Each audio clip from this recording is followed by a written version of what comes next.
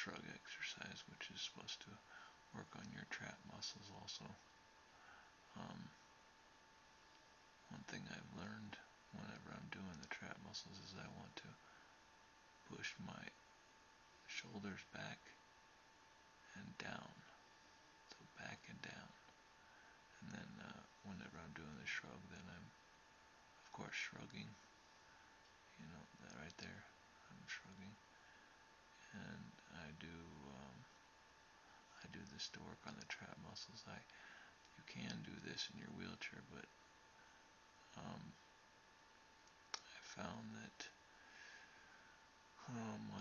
my tires get in the way of the dumbbells being lifted up, and so I'm kind of blocked from doing the shrugs. And you don't want to go too heavy on the weight with the shrugs, because if you do that and by accident you might pinch a nerve or something like that in your back, and then you'll be out of service for probably a week or something like that. So what I'm doing here is I'm not using too heavy of a weight, too heavy at dumbbell weights, but I'm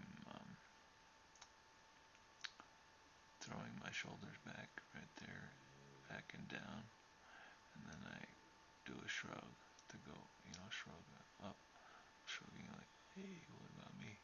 And then I do that with the shoulders down and back again, so I kind of pop out my chest, and then I go for the shrug. Once I go up there, then I hold it for a count of 2. So it's a pretty good workout for your trap muscles, and the trap muscles are in between your shoulders and your head.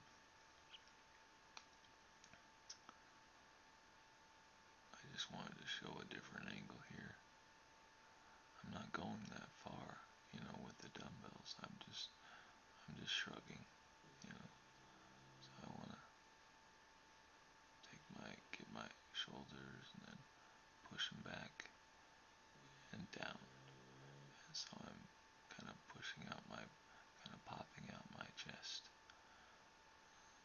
whenever I do this exercise. You gotta be careful when you transfer off the bench.